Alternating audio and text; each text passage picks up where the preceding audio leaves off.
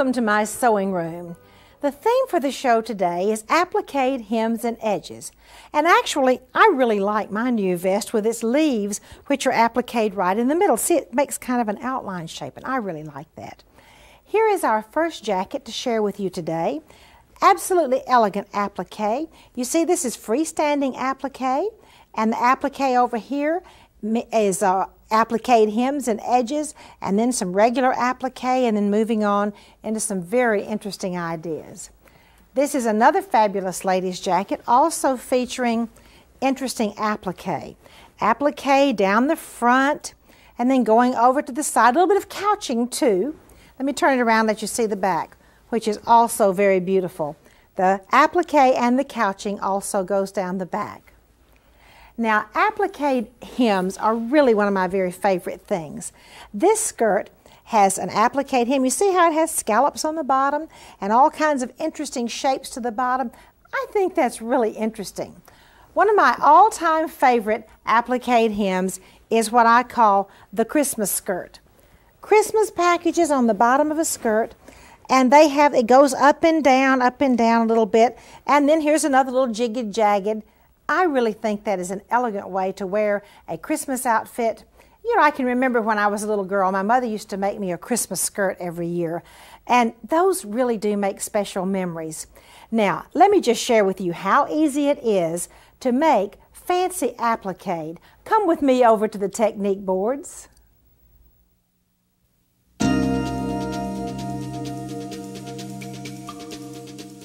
Applique is really very easy. Come on with me and I'll share with you how.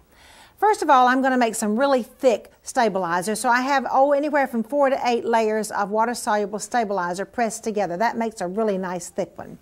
Trace your patterns, like the leaf patterns on the vest I have on, onto onto the wrong side, not the side with the glue. Then with the wrong side of your, by the way, then cut out your pattern. Press it to the wrong side of your fabric, and then come in and cut away around your applique design. All right, now then, the way you get this wonder under off, it's easier if you come in here and make a little slit like that, and then it makes it easier to peel it off. Otherwise, you may have to sit around here just like I'm doing right now and peel all day, but that makes it a lot easier. The next step is to come in and draw the hemline on your skirt. After the hemline is drawn and you've pulled the back off your wonder under off your leaves, then you come in here and you press it down right along the hemline, placing it where you want it to be. Now then, put 1 layer of water-soluble stabilizer underneath, and it's now time to zigzag, just a tiny zigzag, around the bottom one first. In other words, you work inside to outside and then zigzag around the 2 leaves which go on the bottom of this leaf. All right, and then cut it away. I forgot to tell you that. Go ahead and trim it away all the way around. See, you've got the leaves now on the bottom. Okay, now is the time to come in here and put your heavier stabilizer underneath it, because now we're going to do a big, heavy row of applique or zigzag around the leaf. We'll come over here, do one around this leaf that's also on the bottom, and then the final row of zigzagging will be around the middle leaf. Now, if you're the area of the skirt that you do not have a leaf on, do your leaf, and this is the straight part, then while your water-soluble stabilizer is still on there, after you trim it away, just come back and zigzag around it. And this is your finished skirt. How beautiful it will be when it is all finished. Now, there's another type of applique that's easy and fun to do also. It's called freestanding applique. All right, let's do a butterfly. Trace your butterfly off on your fabric. Then, if you cannot see through the fabric to trace your design, just put your design on some water-soluble stabilizer, and now you can see through it to work. After you get your design traced, come in and put a little batting underneath, and if you would like a little puffy butterfly, which I think is pretty, do your machine embroidery in the middle. Then it's time to start your final freestanding embroidery. You will put another piece of fabric behind, a piece of fabric, fashion fabric on top, 1 layer of water-soluble stabilizer behind, and another layer of water-soluble stabilizer on top. Then come in with all of those layers, it's kind of like a sandwich, zigzag around it, trim it away, 1 more layer of water-soluble stabilizer, zigzag around it, And looky here, that final row comes around the outside of the butterfly, and then you finish it up and just zigzag it, or in this case, the little butterfly part is zigzagged down, and your little leaves are freestanding. Now come on over here and let's review that one more time and just do a simple zigzag. That's really what applique is. Please try to use the colors of thread of your actual appliques, the colors of the leaves. Trace your design on your Wonder Under, cut it out. Press it to the wrong side of your fashion fabric, cut it out. Then tear off your Wonder Under, and now you're ready to, after you've drawn your line, you're ready to press it down because the glue side after you tear it off is now available. All right, here I've glued it all down here, except I really didn't glue it, I just pressed it down. And then I put my water-soluble stabilizer underneath it. I do my heavy applique, and then I trim it away, and on the part that does not have the little part that sticks down, I simply do a straight applique. All right, I'm going to do a little bit of the applique for you now. I'm using a green so you can see it, but normally I would use a yellow. Now I have a width that is wide enough to go over the edge and off onto, be sure that you stitch off onto the water-soluble stabilizer.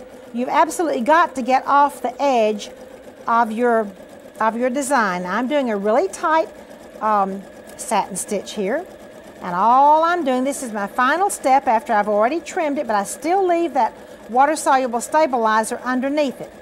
I'm simply going around the curve, and this is going to be so cute. It's leaves like I have on my vest, and I really do like my vest. And the leaves are going to go on the outside.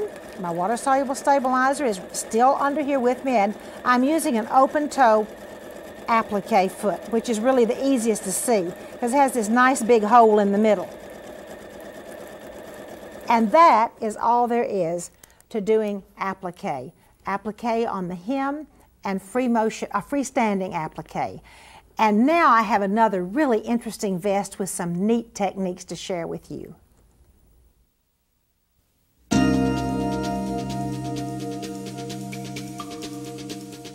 I really like my vest with the freestanding applique. The freestanding applique is just so much fun to make, and I just really think it looks really cute too, with all the little leaves sticking up. Well, some of it's appliqued down. Now then, let me share with you how easy these are to make, even though they look really complicated. First of all, trace your design onto your fabric that's going to be on the top. So I have a flower, and that's going to be the center of my flower. Next, come in and on the working background to foreground, on the outside, zigzag all the way around it, and then trim through both layers. As you can see, I now have the big part of the flower.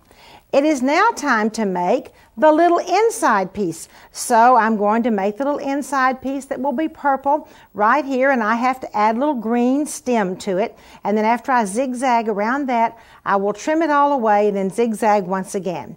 Now these funny looking little leaves that curl around is nothing in the world but regular velveteen. Now when you zigzag around that cotton velveteen, it is going to begin to look a little like a lettuce leaf because it's going to stretch and curl. That's exactly what you want it to do, is stretch and curl. The little flower, which I love to use a little flower in nearly everything, you can make two ways. This is actually a square piece of fabric, folded in half, folded down, folded down. You can do two things. Either run gathering threads along there and gather it up, or the easy way would be to fold it again, fold it again, fold it again, and fold it again. And see, we've got a nice little rosebud there. Wrap this green ribbon around the little rosebud, and there you have a little, you've got a little bud. Now let me show you one more time our little fishing wire here. I'm going to make those little things, the little strings that hang down and embellish, so I'll use my little spinster. Oh, this is so much fun. And as soon as I get it tight, I will come up here and hold it, let it twirl around itself, pull it out, and I have a wonderful trim just to let hang or else to couch down. And next we have a silk ribbon embroidery, New Zealand style for you.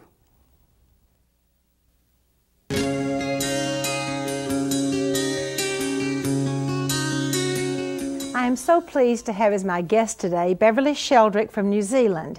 Beverly has authored the book Colonial Inspirations and is a very regular contributor to So Beautiful and Fancy Work magazines. Beverly, welcome to the show. Thank you, Martha.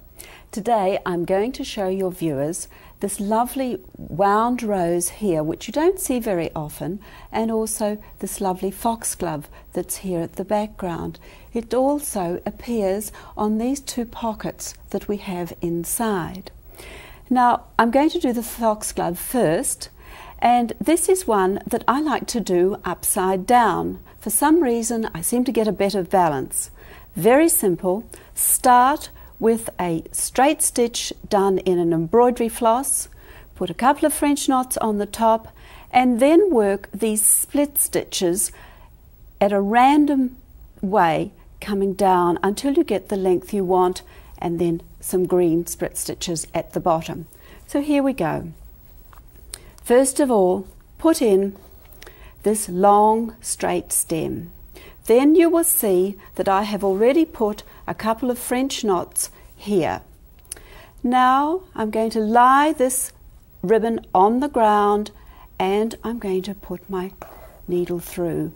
Now when you pull it through, don't pull it through right in the way that you would for a normal split stitch. You're going to leave a little roll on the bottom there, which helps to produce that bell effect that you get on a foxglove. So there we are, and we're going to continue just going on down in a random fashion like this, and as we get a little lower, then we will start to make the stitches a little wider. And you can see when you look at this sample that I have here how I have just continued to go on down and then put these around there. Now I would like to show you this lovely wound rose. It's very simple.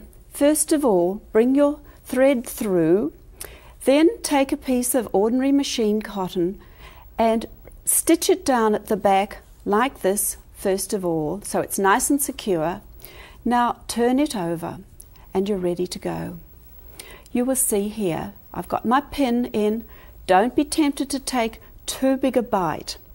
Now I'm going to wind a figure 8 around like that, fairly firmly, and then I will slide the ribbon underneath, letting it take a little twist as it goes.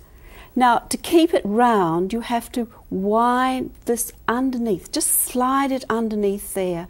Otherwise you're inclined to get a very oval rose, and we don't want oval roses, do we? It's a bit like square roses. I don't think they've invented them yet. So we keep on going like that until we have the size and the shape that we want, and then just put your needle in like that and pull it through to the back. Now this is where this needle, which we have the machine thread, comes in. We're going to take it and we're now going to come up and we're going to stitch very carefully in the folds so that we can't see them, but we're going to hold those folds down into position, taking great care to get those ones that are there where the pin is, like this. And I like to try to work in a fairly methodical fashion because otherwise it's very easy to miss. And when you have got all of those securely in place, then you get to the point where like this, and here's the moment you wait for. You take the pin out, and if you haven't secured them all, then you will find it just pops up. So I don't finish off this thread which I've taken to the back until I've taken out that pin, because I might have to do a very quick little stitch to just catch it before it runs away on me. A very simple rose, but also a very lovely one. This is such a pretty stitch over here. It is a pretty stitch, isn't it? What did you do there? Now, Martha, you will remember that Margaret Boyles was showing us this lovely feather stitch, and she did it beautifully. But I like to torture it a little bit because you can do fun things with it. And you will see both here and on the front here, I have used a branch, and this is hit here, just going out there. And it's really very, very simple. Instead of being neat and tidy as you are there, just take a little stitch like this and make it do what you want. If you want a long branch, then obviously you'll take a long stitch. If you want just a short one, then you will take it and you can just make it bend, which is really lovely when you want to use it in something which is like we have on the front of our hussif here. But a very, very pretty filler.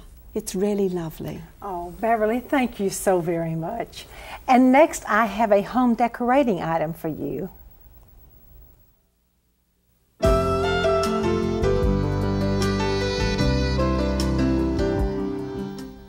Once again, I have the privilege of using a beautiful antique pillow and changing it into something that you can do very easily today. All right, here are the little motifs on this antique pillow. And by the way, the pillow is done. Let me slip my hand under here so you can see. This is netting over a little pink satin pillow. Now, here is our reproduction for you using the motifs turned in sort of a butterfly shape here and the motifs turned to make a circle here. And then the little motifs are just stitched all the way around the edge. They're simply zigzagged to that pretty black braid. These particular motifs are from Switzerland, however, they're available in a lot of fabric stores made in the USA. Now, in order to make the little butterfly motif, I put two of them together and a piece of water-soluble stabilizer underneath it. And now I'm going to go over to the sewing machine and I'm going to zig and zag. Of course, I'm going to take the pins out. I don't think our sewing machine manufacturers recommend sewing over pins, not even one of them. So always be sure you take your pins out. And I'm simply going to zigzag them together, and then I'm going to cut away or rinse away my water-soluble stabilizer. And then I have my motif ready. I'll put it in a circle to make a circular motif. Now here comes the fun. Arranging it on the netting exactly the way I want them to be, and then I will finish it up by sewing them just down to the netting piece. And the little motifs that went around the edge, those are kind of easy to do too. Around the edge of the pillow, after I have stitched on this really good looking purchase braid, I will simply butt together a motif and zigzag it to the braid. Now that is really not hard to do. Let me just go ahead and underneath here, let's just go ahead and butt it up right to the braid, except the braid will be on the edge of the pillow when you do this. We're going to butt it up to the braid and lower the presser foot and simply zigzag. Once the pillow is all finished, simply go in here and zigzag the motif to the braid. And then our little pillow is finished, and you see this was nothing in the world but just zigzagging. And then after the whole thing is finished, then you can come back in and this cute little Victorian looking button with the black background and the pink rose on the front. That's just a nice little addition. And next I have one of my most favorite crafts that we have ever done on Martha's Sewing Room to share with you.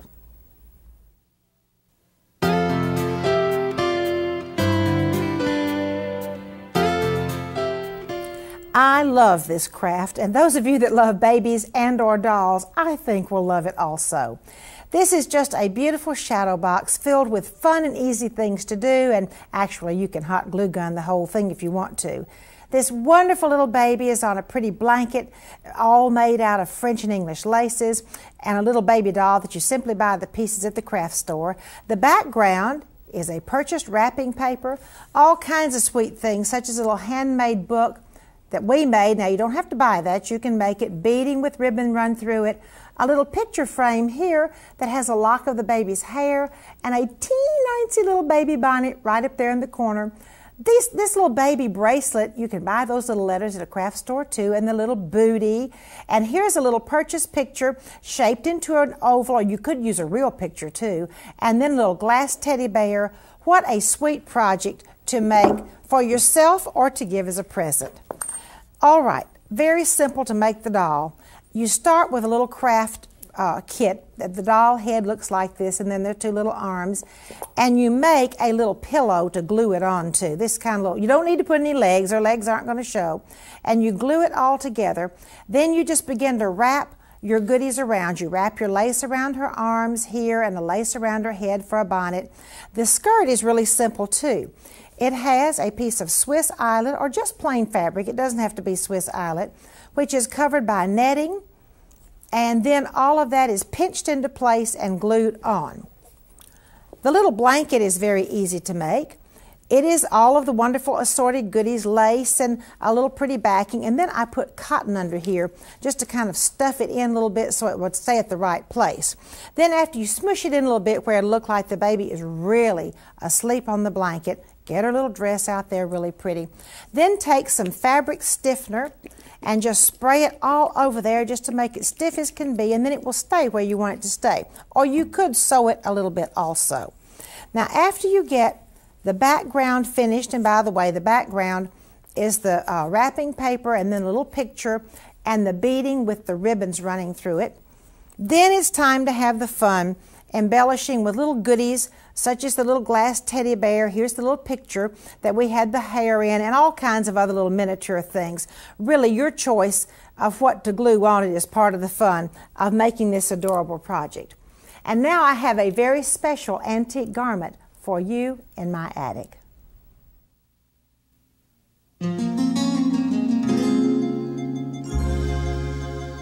I have named this dress the Smocked Netting Embroidered Dress, and it is straight out of the 1920s, and what a beauty it is.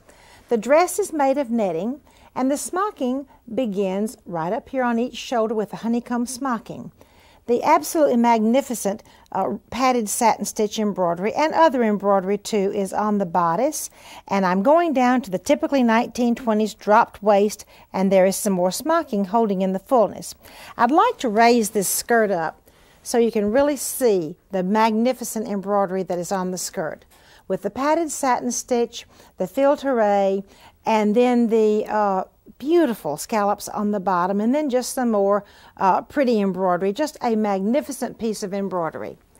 For my Sewing for the Heart today, Sewing from the Heart, I have a wonderful letter from Lois Richards of Elwood City, Pennsylvania. Lois writes, Dear Martha, I have traveled in the past 2 years with the John Guest evangelistic team to Albania and Ukraine. On each trip, I have taken smocked baby bonnets and give to the children there. These babies were patients at the hospital. Although we were there in September, it was quite cold and the heat is not available until November 1st. I put their bonnets on right over the wool stockinette caps they were wearing. I carried one in my purse always and gave them out each day as I came across a baby that I thought needed it. I am working on some now to take to Romania. I have promised the Lord that as long as I can see, I will make bonnets for His babies. I also sell a few and send the money to an orphanage in Albania. Sincerely, Lois Richards. Lois, thank you so much for sharing your unselfishness for these children a long way away.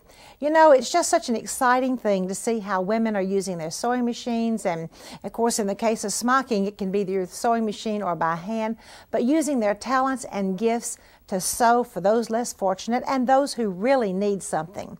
I've always said, for those of you that love to sew for babies but you don't have a baby in your family, don't worry. Just look 2 feet away and you will find babies that are in foster homes, babies that have mothers who don't know how to sew, or poor babies that really don't have anything that's pretty. Believe me, there are plenty of babies around to sew for.